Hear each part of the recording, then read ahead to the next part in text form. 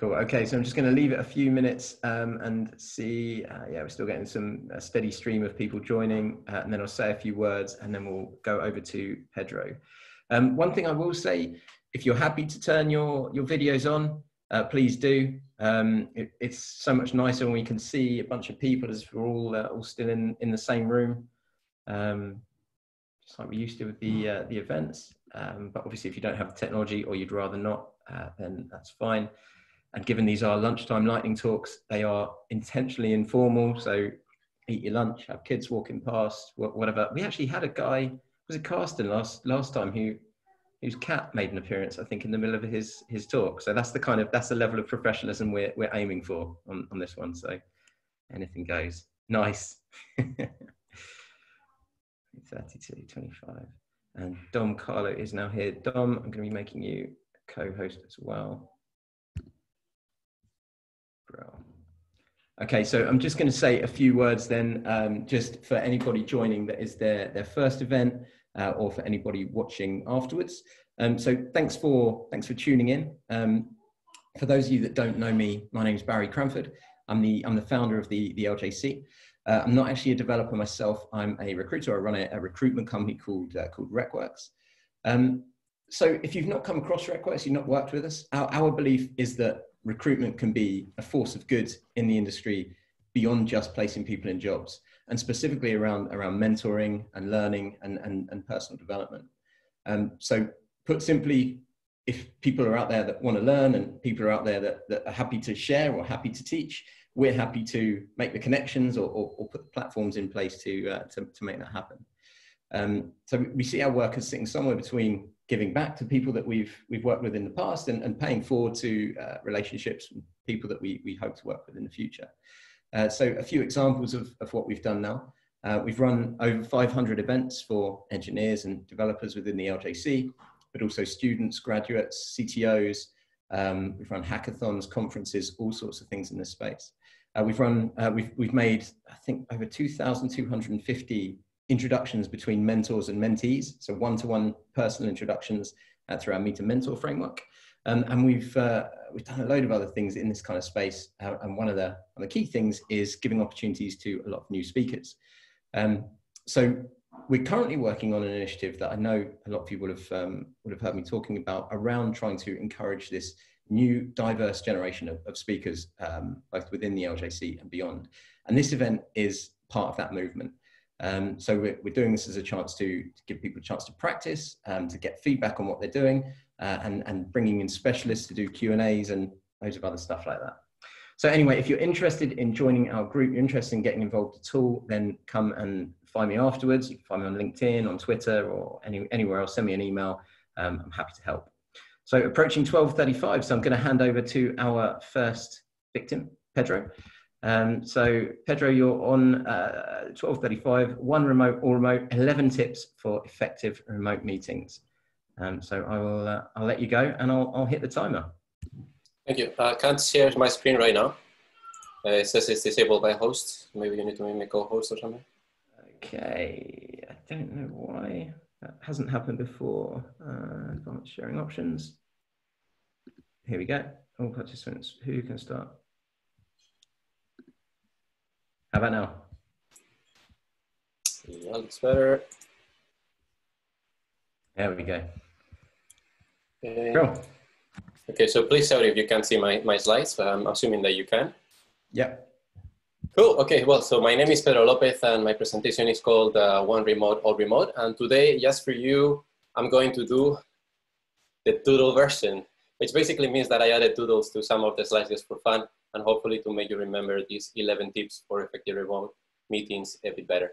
So this was originally intended as a compilation of suggestions to promote a one remote or remote approach to meetings, hence the name, which means that when you have a meeting where half of the people is in the office and half of the people is working from home, instead of using room equipment like big room monitors or omnidirectional microphones that can make the experience less than ideal for remote attendees, if one person joins remotely, everyone does. I can also say that during COVID-19 lockdown, I've confirmed with my team that all of these apply to a full remote setup as well. And also as we start going back to normality, some people will return to the office from day one, while others will stay home for a bit longer. As a result, hybrid team configurations like the one this presentation was originally intended to address will be very common for a while or maybe forever. So now more than ever, these tips might be relevant to you too. All right, so very quickly about me, as I said, I'm Pedro Lopez, engineering manager, and I really like to travel. I like it so much that I ended up working at a company called Skyscanner. But today I'm not here to tell you about Skyscanner. I'm here to tell you about remote working. Everything I'm going to say today is also available as a blog post in retrolog.io, so feel free to check it out if you liked it, or if you want to know more about other things that I occasionally write about. Small disclaimer, some of these tips might look obvious at first, but you would be surprised with how many times I've seen people not doing these things in remote meetings. So hopefully you will find at least some of them interesting nonetheless. Okay, so let's start. First tip, use headphones. Any type of headphones is fine, but noise cancelling ones work best, obviously, because they provide with a higher level of sound isolation. Think about the hybrid environment we mentioned earlier. If there is more than one attendee in the same room, because of the lag, you might want to set the volume high enough so that it's not distracting to hear other person speaking in the same room and getting the sound from two different sources. But not too high, please, because you'll still need your ears after the meeting. Safety first. And this obviously also applies when you live with other people that might also be in a meeting or maybe even in the same meeting if you live with coworkers, who knows. There is an exception if you are in a phone booth. In the office, I don't think you have phone booths at home, but if you do, kudos to you. Or you are the only person in the room, feel free to use your laptop, internal microphone and speakers or equivalents, but consider double checking that there is no undesired echo for everyone else in the call. Second tip, use a camera. General rules for remote meetings still apply. Doesn't matter full remote or hybrid, and it's generally better to see the person speaking, as Barry was saying earlier. If your laptop is connected to external monitors, please make sure that you either have an external webcam or you keep your laptop lid open during the call so that you can use the laptop camera. And consider enabling your camera by default or turn it on right after joining the call, but feel free to disconnect the video temporarily though, if you are not speaking or if the signal is bad, because it can help. Number 3, if you are not speaking, please mute yourself. This is one of those that we all probably keep seeing over and over again. And this is paramount in a setup where multiple people is in the same room joining the same call. Otherwise, the audio experience will be very bad due to unwanted echo. Depending on the configuration of the meeting, the host can also mute all the participants if needed. Extra tip, you can use the mute microphone when joining a meeting setting that you can surely find in the preferences menu of your video conferences tool of choice. Number 4, consider using the raise hand functionality to indicate that you want to talk. In a remote setup, it's hard to see when someone has the intention to speak, particularly when the screen is shared. You might be hidden in the gallery if there's many people in the call. One effective way to tackle this is to use the raise hand functionality, and this is available in tools like Zoom, for example. If yours doesn't have it, you can use the chat as a last resort. And if the number of people in the call is small, typically less than 5 people, this might not be necessary. Next, number 5, every meeting needs a facilitator, and if you don't know who that is, it's probably you. You need someone to tell others to mute themselves if they don't realize, and to coordinate who speaks when the conversation doesn't flow naturally. The facilitator in this particular case could just be the meeting host, but in large meetings, it might make sense to get some help. And as a rule of thumb, if there is no clearly designated facilitator, please just jump in and help, especially in team meetings, people will generally appreciate it. All right, 6, font size matters. You might have your laptop connected to high resolution monitors at home or in the office, but most attendees, and more so the ones working from home, probably won't. Some might even be using a monitor, like a room monitor, and looking at the screen from a distance. Also, the image will not be as crisp because of video compression. So be mindful of this and zoom in a little, please. And this applies to every tool or tab that you switch to, not just the first one. Remember that. 7th, divide and conquer using breakout rooms. This feature is definitely available in Zoom, and hopefully other enterprise level video conferencing solutions also have something like this or some kind of workaround. For example, Google Meet, Google Hangouts didn't have this last time I checked, but it was possible to have multiple calls in parallel. So anything like this is not ideal, but would do. This is especially useful for brainstorming topics that are too complex to discuss with a large audience. You break down the topic into questions, divide up people into groups to work on those questions, and then regroup and share learnings. It's a very useful tool. 8, be mindful of time and let others have a chance to speak. A facilitator could help with this by intervening when someone is dominating the discussion and not leaving enough time for others to express their opinions. This is more difficult to do in a remote setting as body language cues do not work as well there. So everyone just needs to be more aware and understanding of each other. The raise hand feature could help because it encourages people to pass the mic more. And other formats like silent brainstorming and Zoom breakout rooms also can ensure everyone can contribute, even if they are not very vocal. Number 9, virtual backgrounds. They're really cool, but also for those that are working from home and are worried about accidental photo bombs by their housemates or partners or kids in the background, this offers an extra layer of privacy.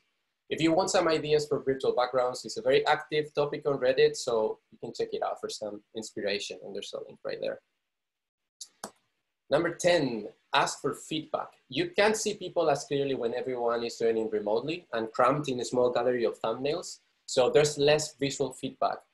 So it's okay to pause during presentations to ask if anyone has questions or participants, or ask participants. A big thumbs up or a verbal yes or no is much more noticeable than a nod or a subtle head shake.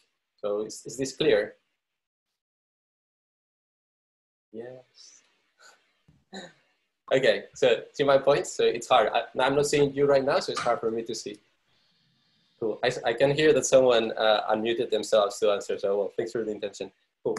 And finally, number 11, if you have a corporate VPN etiquette still applies. Disconnect from it when joining a remote meeting. Otherwise, you will be using precious bandwidth and likely affecting others that might need it. And your connection might improve a little bit as well if you do so. And that's it. 11 tips for effective remote meetings in emojis that you can print and hang on your wall if you want. And thank you very much for listening, and also huge thanks to my team that helped me put this together. Don't think there's time for questions, but you can just ping me on Twitter later on. If you have any, I'll be happy to answer that. Absolutely. Thank you very much, Pedro. Guys, I'm going to do something here. I'm going to try something. I don't know if this is going to work or not. So can everyone please just unmute themselves for a second, or a sample of you do it, and clap. It's one of the things that we've missed the most.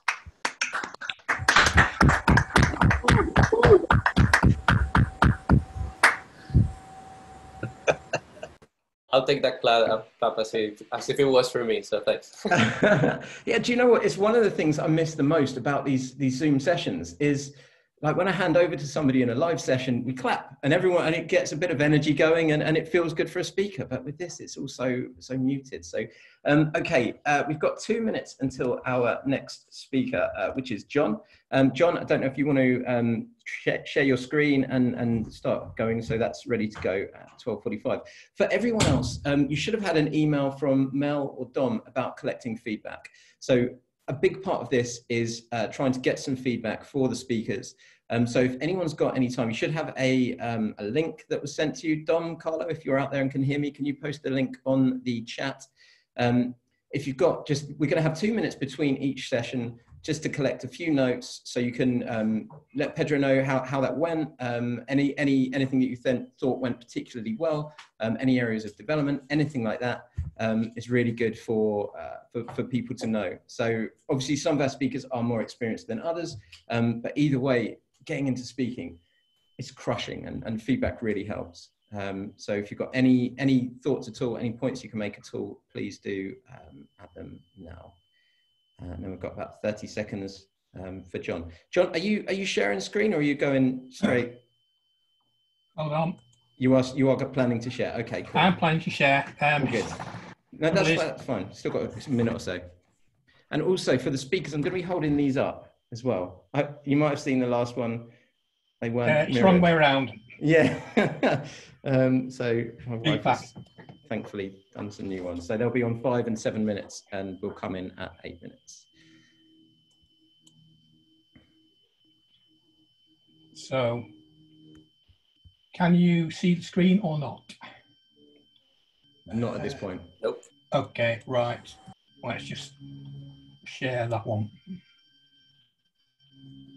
Beautiful. Is it? Yeah, right. Absolutely. Go ahead. Okay, I'll start my little timer. Basically, so I'm trying to encourage people to come to the dark side and go to the hardware. This is really talking about how you can convert your software to go even faster by making it into hardware. So that's why I've sort of talked to you, said the title of being baking software or turning software into hardware. So next slide. You've got sort of like two sort of software versus hardware ways of doing it. In software, you're going to be loading a variable at a time, then the next variable, and then the next one in your code. And then you'll generate some value from these, which you can then store into the variables again. With hardware, you can do the same sort of thing, but in parallel. And I'm sort of not talking about sort of in software about threads, etc. This really is in parallel. You can load all the software variables at the same time and generate the new value and then store all parallel values again into variables. So what I wanted to do is to use a cyclic buffer as an example. Basically, it was prompted by, I think it's Alex McNeil gave a talk about cyclic buffers in Java. So I'm talking about cyclic buffers when you use them in lexical analyzers, where you store the lexical tokens like the keywords, begin, end, if, repeat, while, identifiers such as the user, add as a name, and you also store comments, and it's got to hold at least 2 tokens. Okay, so what do we need of this hardware? It must be big enough to store 2 tokens, the next token and the previous token. Be careful about comments, because that's about essays, if they make them too big. You've got to be able to show the buffer memory overflow. In other words, you haven't got enough memory inside it. You want to have tokens to be as big as possible. In other words, identifiers could have reserved keywords. With the hardware, you don't really want to move strings of characters at a time, but just use 1 character at a time, and only use 1 character of looking ahead and put characters in and out at the same speed. So here's a architecture I prepared earlier, where you really want to have 4 buffers. The token was, token buffer, token is, token valid. I hope you can all see these and they're not too small as per our first speak. You've got each buffer has really 2 pointers. Where do they start and where do they end? So the token was starts here and actually ends there, but the end pointer is the one after the last character. So there's only 2 characters in this one. It means that you can have, you can work out how long the token is by saying end minus start. Usually fixed. I've been doing some experiments, and about 4K is 4K location is well enough to store lexical tokens. Also got 2 extra tokens, which are the token base, token limit, where these represent the start and end pointers. So a token base could be the token was start, and the limit could be the token was end, or the token is against the token is start versus token is end. Token address again indicates when you're going outputting the characters from the beginning of a string to the end. So it would indicate firstly the token was, then the next character, and eventually realize that when you get to the token was end, okay, there's nothing end. So what scenarios are going to be using this? Effectively, these are the scenarios where you're going to be tweaking the various buffer pointers. So when you initialize the buffer, in other words, the token was start, token was end, equals the token buffer start, token is start, are all set to 0, where you've got the 0 address. Okay. Using 1 character for the look ahead, and basically there will be some spaces inside the memory which will be used but not part of a token, string. So another example here of showing the first thing. What do you do for the initializing the buffer? In software you do 5-9 actions. In software you do you take 9 actions. You're loading up all the various individual variables into sort of the various registers. Whereas in hardware, you can say, right, start up, set what two temporary variables, or just wires effectively, to be 0, and then you can then store those values inside the target other registers.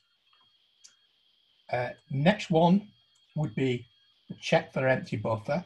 I think I'll rush through some of these slides, because all they're doing is going over showing the software versus hardware roles. So you've got how you write the chart character into a buffer, how do you read it, and so on, all the way down to, say, for example, you've got a token which is valid, but there may be more characters to make it a bigger token, probably in the case of words. Then what does this mean in terms of like an architecture? Well, you can have where I've got here incbus, read S and read E. These represent sort of like temporary variables or wires, where I can send the token buffer start to the inc bus, or the token is end to the increment bus, and so on for all of these others. And this was done by analysing the various commands that were available for the scenarios. So that would mean that we'd have basically 3 units here for the this cyclic buffer. One, a register unit, which contains all the registers, a memory unit, and also an I/O unit. So register units, what was inside that? Well, there'll be these various wires with registers. What would be inside the register control? Well, you have these wires which will control what goes onto this read S bus, the read E bus, etc. The cache memory unit would have these registers and so on, with the controls given by these. Here's the next thing is, as you can see, I used a really good drawing tool to show the schematic for the registers for the register units. So you can see here what you've got is this thing called an S bus, which can go out, the E bus can go out, and you've got all these pairs of buffer registers feeding in. You can either choose which one you want to go in. Some of them will have an increment, and then these sort of like little sort of trapezium type shapes represent the choices. John, I'm going to have to cut you off, I'm afraid. There, we've gone over the 8 minutes. Okay, sorry about this. That's all right. That's all right. Are you okay to answer questions? Maybe hang around at the end. I can certainly hang around. Yes. Fantastic. Okay, so if anybody has any questions for John on any of this, or would like to see the end, we'll set John up in a breakout room, and you're welcome to join in with that. And hopefully, John, we'll maybe talk to you afterwards about getting those slides available for for the next one. Fantastic. Thank you very much. Again, guys, if you could unmute, have a quick clap, I'd appreciate that. Oh God, it's feeling like back in the old days. I like it. I like it. Okay, so Charlie, if you want to start getting your screen set up, then ready to go. I'll just take 30 seconds or a minute or so. If anybody has any feedback for John, if they could fill it in on the form. Dom, if you can share the form again, that would be great. Yeah, that'd be nice. Any positives, any areas of development? That'd be superb. But yeah, thank you very much for that, John. Really appreciate that. Charlie, are you there? Are you ready to go? Yeah, I'm sharing screen. I hope. Beautiful. Yeah, I can see it there. Okay, I'll just get my timer set up then. And whenever you're ready, feel free to go.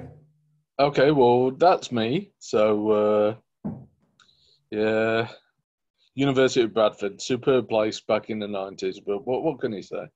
So if I show you this, which is a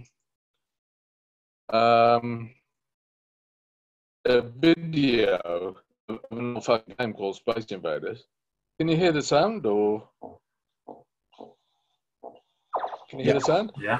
That's Space Invaders in essence, anyway. And you see the hordes of aliens coming down, shooting at you, and you've got a set of shields, and you've got a gunship.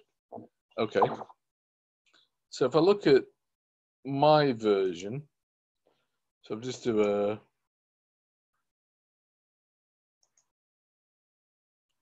See, that's it there. There's no sound.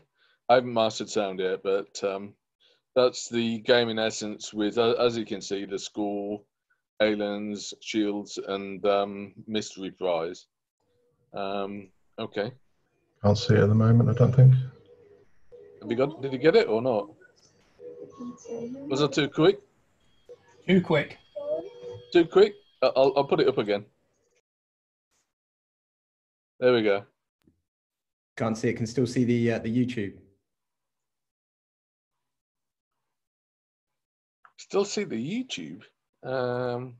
Last for a second and then went away. There we go.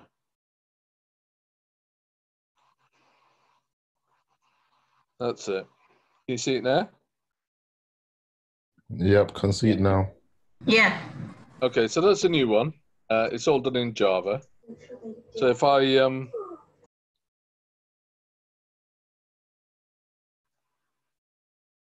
share screen's a tricky business. There we are. Can you see that? Yeah, all good, yeah. All good. Is the text visible? Can you see that? This here? Yes. Yes. Yeah. Okay, so this is essentially the full template of the game. So I called it Rocket. You could call it Space Invaders. You could call it whatever you want. But in this case, I called it Rocket because I was going to do something else, but I decided to do Space Invaders. So Public Rocket is a constructor, and that sets up the window listener and the key listener for the keyboard commands, and also the window listener for closing of the window. And you can see it calls init, which is down here. Init sets up the initial properties of the variables. Init's used every loop. Rocket is used once and only once by the main. Okay, standard generation of a Java object from a class. So I've got some classes. I've got a high scores class, which, as its name implies, prints out the high scores. I've got a score name class, which is the individual elements on that high score class, which is just name and score. And the craft enum is as you can see, the mystery craft, the top line, the middle two lines, and the bottom two lines. And those are the scores. There's a class for an explosion, and that I can go into some of these if we get time in a bit. That generates the wow factor from the explosions. It's 200 points that randomly fly out. Then there's a craft. Craft is related to the craft enum and is a sort of general purpose bad guy generator. Then there's shield for printing up the shields. There's a gun for printing up the gun. And there's the bullets. Now the bullets is a 5-element array. First one being the bullets going up and the last 4 coming down. I could have had 2 different classes, but it seemed a bit of a waste. This here, the buffered image read BI, simply all that is something that prevents you multiply loading the same image.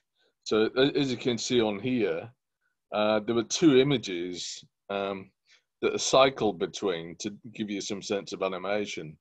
But if you were to load up all these objects with the same image, you'll be loading the same file again and again and again. So this here prevents that and just stores it once and give you a reference to it, which is the buffered image reference. Paint is very critical, and that paints 5 minutes. That paints the that paints the whole area. so with background and aliens and stuff, and calls these other classes with a draw method, giving it graphics. High score panel is a J panel with an action listener, and that just allows you to enter your high score. My thread, big crap, I should have called it control, but it's the main controller.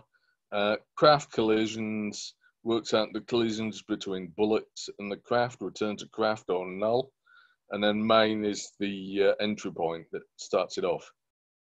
So we're not going to get time to go through the code itself, but that's a general template. So the my thread is the key and does the control logic, and the paint is the thing that displays all these elements.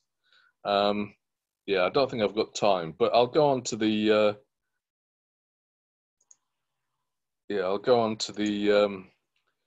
thing that I want you guys to do, which is that one.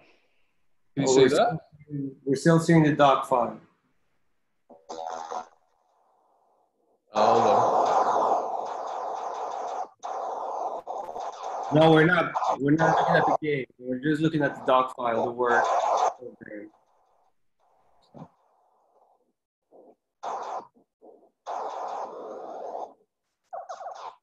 That one. There we go. At last. We'll end on that. Sure, I mean, fantastic explosions, which I've done in the Space Invaders game. And this is the well-known Defenders game. And that I think is my lot. Brilliant. Thanks, Charlie. That's the close of the talk? Okay, I'm just going to eat my pizza. Brilliant. Thank you very much. Thank you. Miss in between the things, but never mind. You know? Zoom does have a funny way of really throwing all these curveballs. We have events that we start that randomly don't record. We have others that, like at the beginning, you couldn't share your screen. So I just blame Zoom for that kind of thing. Yeah, I blame Zoom. I did try. It did work, and I had to cut it down a bit. But yeah, I was going to show you some of the code, but there's probably no point. It would go over people's heads. Maybe, I don't know. Well, if you're here at the end and you can stick to the end, and people want to have a chat with you there, then obviously they can do so through the chat mechanism there. And yeah, so any questions, fire them through. Any feedback, please do use that form that Don Carlos posted a few times on the chat. Really appreciate that. And we have Mag next, don't we? Do you want me to stay around? Pardon, Charlie? Do you want me to stay around? Can you stay around, did you say? Yeah, do you want me to stay around? If that's okay, if you're around till the end. I've got stuff to do, but I can hold it off, so, you know. Okay, I tell you what then, if anybody would like Charlie to stay around, please do write to them through the chat directly in a direct message, and then you can make a decision from there. And if you don't hear in the next 5 minutes, then you can make a decision from there. Okay, thank you. Okay, so Mag's next. Mag, you're not sharing a screen, are you? Just my face. Just your camera. You're all very lucky to Brilliant. have this wonderful experience. I'll give it another 30 seconds or so to get any feedback. Again, for anybody that's tuned in the last 10 minutes since I said it, a big part of these events is to try and get feedback for speakers. So if anybody has got any feedback, there's some forms there. Yeah, please do leave it. Really appreciate it. Anyway, right, Max, I'll put over to yourself. Thank you, Barry. Hello, everybody. Thanks for spending your lunch break listening to us speakers. My name is Mag Leahy, and I've been a technologist in London for the last 20 years, which is quite a long time considering I have the mental age of a 12-year-old. So I've been, my expertise basically lies in the front end. So I've been coding with Angular, TypeScript, and state management of NGXS most recently. And my time has mostly been spent in London, and I have been a contractor. So I've had the opportunity to changed teams and industries and cultures many times, and I'm a noticer, so I've built up levels of noticing things over those 20 years. And in the time that we're in at the moment, it is a time where we're sort of given an opportunity to pause and reflect as well on where we're at, and that's certainly what I'm doing within myself. And I'm looking at the 20 years that have passed, and I'm looking towards the 20 years that I have ahead of me. And I, you know, have had a really great career to date, and I love coding and I love being in the tech space. And I think it's a wonderful environment in which to spend one's career. But I'm also looking at the next 20 years and where I feel I fit within that. And I'm pondering and I'm thinking about the future. So I'm going to tell you a story which is going to appear completely irrelevant to the tech industry, and it's going to be about cycling. So I am a cyclist, and I've started cycling my road bike, which I purchased about 1.25 years ago. Her name is Kit, and she's a black Specialized road bike. They're terrifying things, and it's a terrifying experience, but you get used to it, as with all things like public speaking. So I wanted to tell you a story about me doing a 70k ride on Wednesday, which involved me going around in circles in Regent's Park to get up the basically kilometers. And I want you to think about my experience, and I'll give you some hints to help you set a lovely scene. I've gone full midlife crisis, and I have, you know, the Lycra gear, and I'd like to say that a lot of it is functional, so I batter your judgment back, and a lot of it is midlife crisis, so it's a wonderful experience. But what happened to me, and think about my experience in your mind about what that looks like, was I was at a tricky part of the ride where it's a lot of traffic and a lot of cyclists convening together and pedestrians, and you have to pay attention, and you go from speed to kind of quieter times and back to speed again. And this young girl was standing over her bike on the footpath looking at me. And she had a moment very much of seeing me and acknowledging me. And we had a shared experience of seeing each other and having our own thoughts within our own brains. And I was that little girl at one point, and I was looking outward for role models and inspiration and things that normalized for me, and things that I aspired to be and things that I aspired not to be. So in that moment, it really helped me focus on my future as well, because I don't know how you pictured me in the scenario that I was painting, but I was very much a minority, being female, which I am also as a coder in technology. And I am reiterating that I've found that space to be quite an encouraging space. And I've made wonderful friends over the years, but it is dominated in numbers by white males. And this brings me to like me on the bike. I'm equally, because I'm female, I'm a minority, but also there was hardly any other diversity within the group.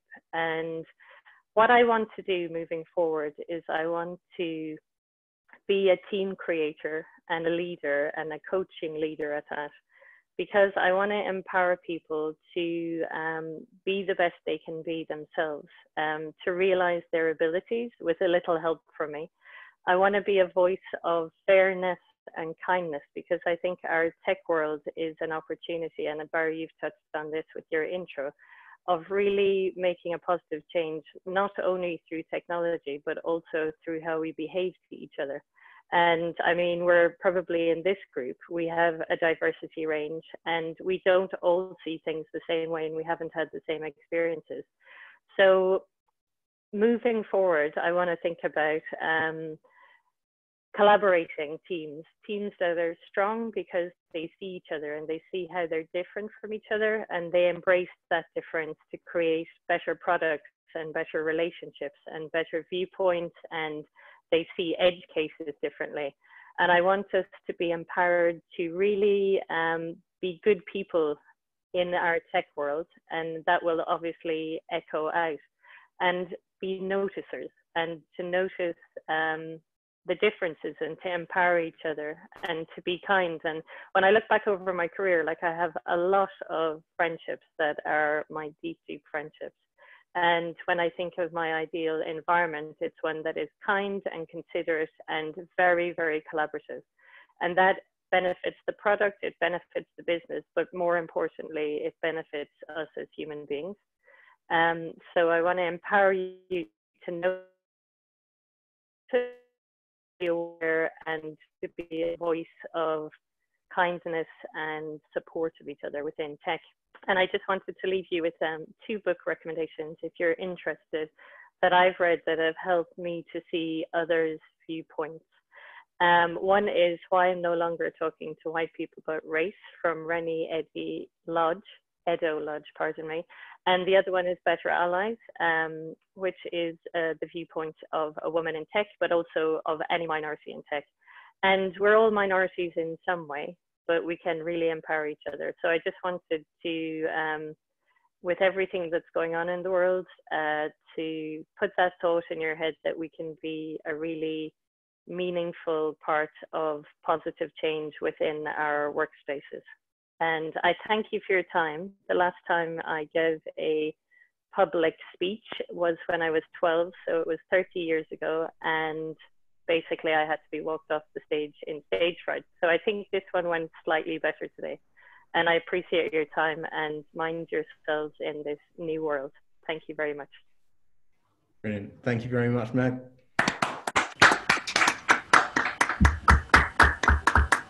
Really appreciate that. Thank you. Again, everybody, if you could pop some feedback down. Thank you for coming forward. Mag actually answered my call when I was, I wrote, was it this week, Mag, that I said, would you mind coming through? So thank you for stepping up. I really appreciate that as well. My pleasure. I'll drop the link there. And if Karsten is out there, if you want to get your screen set up and ready so that we're good to go in a few minutes. Hold on 1 second, I'll get this link out. There we go. Karsten, I know I can see you. Yeah, good, that's fine. I'm sure the day is going to come soon when I'm going to ask somebody and they're just not going to be out there, and someone else will have to just do a random 5 minutes. Okay, so thank you. Can you see my screen? Can see your screen, can see your screen. Give us 2 minutes just to collect a bit of feedback, and then we'll kick that off at 1:15. I must say, booking them in, for anybody that was here at the last one, this is going much smoother from my perspective at least, because with these allocated times and the 5-minute warnings. How are you finding that as the speakers, Charlie, John, Mag, Pedro, with the signs? Is that okay? Good. It gave me the kick. Good. Get on to the next bit, you know. And yeah, it's like, oh my God, I've got to find the window. It's crazy, isn't it? It's crazy when you you think, yeah, I've probably been speaking for about 2 minutes, and yeah, your time's nearly up. It's yeah, it is difficult on Lightning Talks. I hate interrupting people. A lot better. Google Meet's a lot better. It's the window on top that gets viewed. So when you share your desktop, you just share the window on top. So that's what I was doing. And of course I had to select it. It's difficult finding it when you've only got a thumbnail. That's right. Yeah. Right, Karsten, then we'll kick off if you're good to go, if you're ready. Yes, I am. Cool. Well, I'll start my timer. So let me share my screen.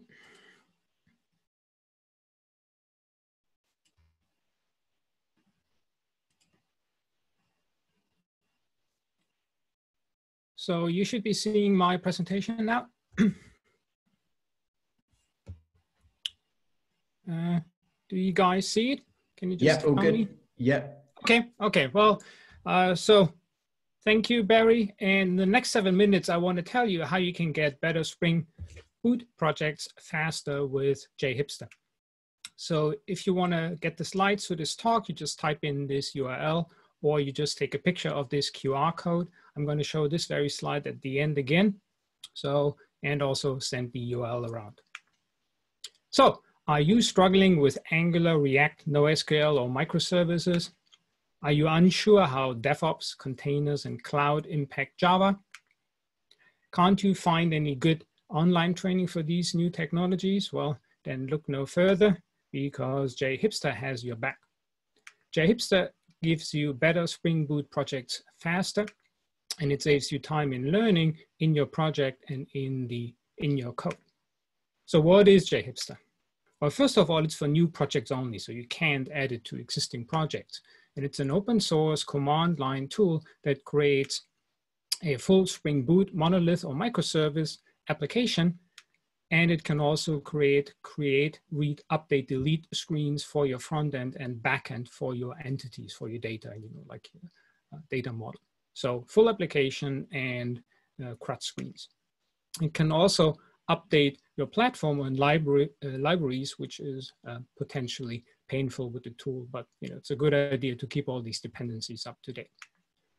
So in other words, Jhipster is like having a superstar developer on your team that writes all the plumbing code that nobody wants to do, and that picks, configures, and integrates the best library and tools. That could be a huge time sink. So let me show you some screens from a sample Jhipster application. Here we've got the Angular application with the nav bar from Bootstrap and the ability to switch languages at any time. This is a typical master screen here for the built-in user administration. You see the data, and on the right you have the links to go to view and edit. This is an admin screen you get for free. You see the JVM metrics here. You see details about your memory, about your threads, about the CPU usage, and down there you see stuff about the garbage collection. Here, this screen gives you some details about your REST API endpoints. You can see them listed here, how often they're being called, and how long they take to execute. This screen gives you some details about your Hibernate cache. Oops. And this screen here shows you your Spring configuration. So all your Spring properties, configuration, you can search for the configuration in the top left, and you see all the values that your application currently has while running here in the bottom. This one here is one that I especially like. It allows you to set the debug level, or sorry, the log level of any of your 1489 loggers here in this particular application at runtime. So you can switch from debug to info to 1. At runtime, it becomes effective immediately. And the last screen here that I want to show you is the audit screen, so you can see which user logged in when, or tried to log in when. So that concludes the list of the admin screens. So those are just some of the screens that Jhipster gives you for free. So some more details. Jhipster is the #1 Java code generator, had about 174,000 downloads in the last 30 days. It doesn't add a custom runtime, so it's not like Grails or Rails or any of those things. It just has some small libraries. You get a Spring Boot 2.2 application with Java 8 and 11 on Maven or Gradle. You can build a reactive application with Spring Webflow, or just a traditional one with servlets. Front end is Angular or React. Authentication, you've got 3 choices, JWT, OAuth 2, or session-based. For messaging, you get messaging and search, you get Kafka, WebSockets, and Elasticsearch. You've got various SQL and NoSQL choices here. I'm going to just give you a moment to read them. Unit tests, the Jhipster creates unit tests with Java and JavaScript. Jhipster also creates JUnit tests for integration in Java. You get acceptance tests, browser tests generated with Protractor. So you can test your application automatically running. It configures Cucumber for you, but you have to write the Cucumber tests yourself. Same for load tests. Gatling is included, which is a framework, and it's configured, but you still have to write the tests yourself. Those are the continuous integration choices that Jhipster supports out of the box. And these are the cloud deployment choices that you get. I think Azure was being added as well. I'm not sure, because one of the core Jhipster guy was hired by Microsoft. For monitoring, it supports Elasticsearch and Prometheus. And just two more notes. Number one is you can disable generation of front end and user administration. So if you don't like the built-in UI, you can just put in your own and just have a REST endpoint then, and everything behind it being generated, the backend. The same is true for user administration. And you can always customize the Jhipster generated code. You know, it's not a separate runtime environment. It's just, you know, Spring Boot Angular code. So how can you use Jhipster? You can use it in 4 different ways. You can use it, number one, to build Spring Boot projects for production. You know, instead of writing a Spring Boot project yourself, you just use Jhipster for it. That's what I've done. You can build a Jhipster project in parallel to your production project and then just copy code over, like how to do JavaScript tests or how to integrate Spring Security with Angular. You can build 2 projects to compare code. So if you want to have a choice between technologies like SQL versus NoSQL, sorry. I'm going to just leave it like this. If you have, you know, compare code, then you can have live working code instead of just reading articles. And if you like live working code, then you can also, you know, use that to learn these technologies. So, and the last slide that I wanted to show is the same slide as the beginning. So, another problem. So, Jhipster gives you better Spring Boot projects faster, and it saves time in learning and project and code. So, if you're interested, I've got a Jhipster tutorial, and you can find it here at this link. And again, you can find the slides here. Thank you. Brilliant. Thanks, Karsten. Appreciate that, mate. Lovely slides. And that's your 3rd one so far. Is that right, Karsten? Yep. Brilliant. You're becoming a regular here. I like it. Thank you again, Karsten. We had a dropout last minute, so Karsten stepped up and filled a gap. So yeah, really appreciate that.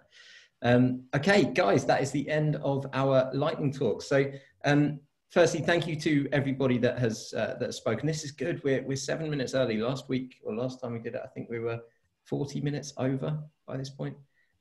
So this was far more realistic in terms of the numbers. Again, the feedback, Dom's already done it. Thank you, Dom. I've just been looking through the feedback, actually. I've just sent it to some of the speakers. Guys, thank you so much for submitting. We've already had about 15 submits on there, which is just amazing. It's just so good to actually get that, that feedback. The speakers, and any experienced speaker will tell you, to get that feedback, it just really expedites any kind of learning. It helps in confidence of what you've done right, which any new speaker always will struggle with, and it helps in which areas specifically to develop in. So at this point, we are going to go into breakout rooms. So if you only came for the lightning talks, then that's absolutely fine. You are free to go. But if you like, we tried doing this with the London CTOs, and it works like a charm. It's a really nice way to, these breakout sessions are a really nice way to just kind of take everyone and put them into these smaller groups. It's like a traditional conferences where the real magic happens after the events, and you get chatting about, oh, what did you think of that, and what have you, which I think was what led to the unconference thing in general. It's that same thing that you can go some way to recreate with these breakout rooms. So I'm going to hit the breakout room button. Now, Dom, do we have a Google Doc that has the different, do we have different room hosts? I wasn't sure if we got there or not. Yeah, we've got 3 rooms with 3 hosts. We've got Karsten, yep, who is going to be hosting, let me just get that, mobile clients with a Java backend. John is going to be taking questions about his talk, Baking Software, and Charlie will continue with his Introducing Space Invaders talk as well, if anyone has any questions. Brilliant. Okay, so I'm going to set up 4 breakout rooms. The admin might take me a little bit of time, but I'll make sure that those hosts, Dom, can you send me the a Google Doc or something with who's in which rooms? If anybody would like to be added to a specific room, you can either put it on the chat, the general chat, or put it to me directly, and I'll get you into that room. But yeah, other than that, thank you for coming. Thanks for getting involved. Thanks for giving some feedback. If anybody has any feedback on my part or RecWorks part or anything like that, just use the same feedback form and put my name in there. I'd love to hear of anything that I could do better or any way that we could make this better for you. Yeah, and I'll see you next time. So I'll hit the breakout room button now.